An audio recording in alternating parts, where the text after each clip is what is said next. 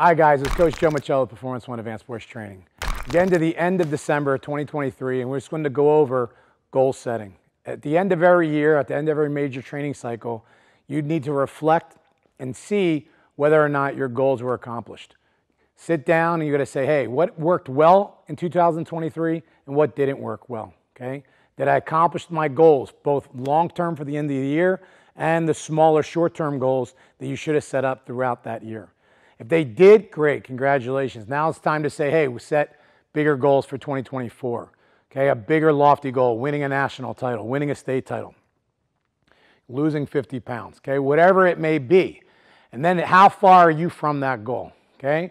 Well, if you're a first-year wrestler, setting the goal to win, the NCAA championship is probably not the greatest thing to set. Now, that's a bigger long-term goal, but we want to set something right now for that year. Okay, and then we want to talk about the process of how to accomplish that. Okay, so again, whether you're a weightlifter, you're a strength and conditioning athlete, if you're just a general fitness enthusiast and you're just trying to get your life back in the year, okay, everyone this time of year is going to set these New Year's resolutions, okay, which are not, there's nothing wrong with them. I'm a perfect example of that. About almost 4 years ago, I had a major health scare right around this time of the year that I had to say, hey, coach, you got to now take pride in yourself. I had to lose over 50 pounds, okay, of body weight. My health was completely dog shit, okay? My eating habits were bad, and you're like, hey, you're in the gym all day long. How did you let yourself get so bad? I did, okay? And it was all on me. I take full ownership of that. But then it was all on me to make that change. I made major sacrifices in my eating. I made major sacrifices in my workout. And I became extremely dedicated back on me. I put the ownership, I put the responsibility back on myself. Because at the end of the day, I was the only one that was going to make those changes, okay? There's a great saying that says, when you're not motivated, rely on your discipline. And I like that saying, but I also like to say that if you're not disciplined, then your motivation was not there as well. That you have to have a constant reminder of that motivation, of why you're doing that. And if your motivation lacks, that means whatever that was you're using as your motivation was not strong enough.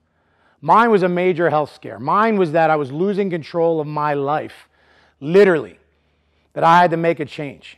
And that was a major wake-up call, that motivation in itself said you can't go backwards, that you have to be extremely disciplined in your eating. You have to be extremely disciplined in your working out.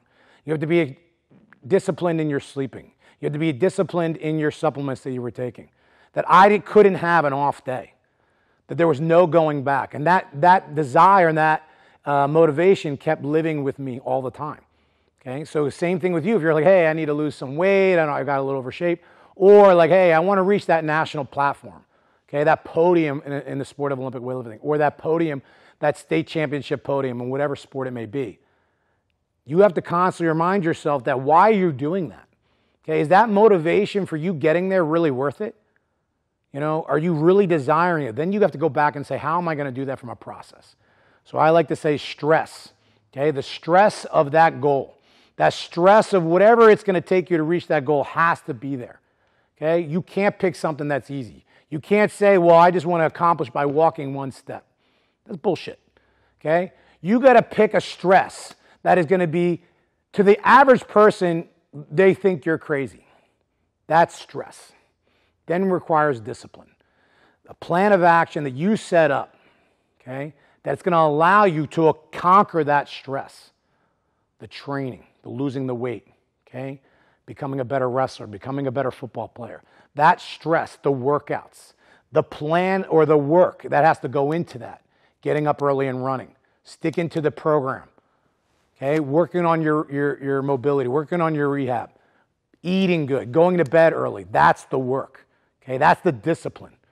You're constantly reminded from your goal. That's your motivation.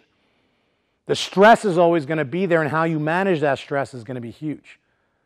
Then you accomplish that through discipline and through the work. That work is always going to be there. Is it going to suck? Yes. Embrace it. Okay?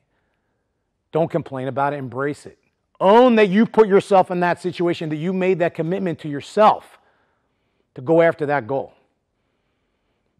Then from there, through that stress, through that constant reminder, you're going to establish that plan, you're going to establish that work, and then you're going to go after your goal.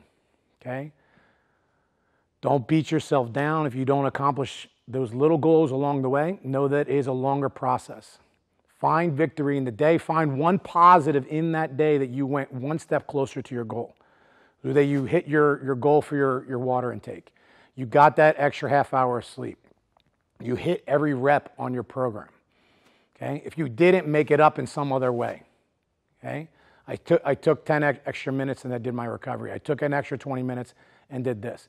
Those things are going to help you reach your goal faster. Okay? It's going to keep you on track. And with those little victories, with those little moments of, oh my goodness, I see myself one step closer to my goal. So that when you're climbing up to that proverbial mountain, okay, to your goal, your success, sometimes you do got to look back and go, man, look how far I came. I'm a big believer in keeping your head down and grinding, but at the same time, you got to look up. Look around and go, man, this is actually pretty. The view from this halfway point is actually worth it. That gives you that momentum and that steam to keep going to the top. But also to look back and going, holy shit, that's how far I came. And I don't want to start over again. I'd rather start from where I'm at now going up because I'm closer to my goal than going backwards and starting at the bottom again. Use that as motivation. Find those positives, but keep yourself grounded into your base of your roots. That what motivates you to start does not die, and that's huge. Look forward to working with you in 2024. Coach Joe.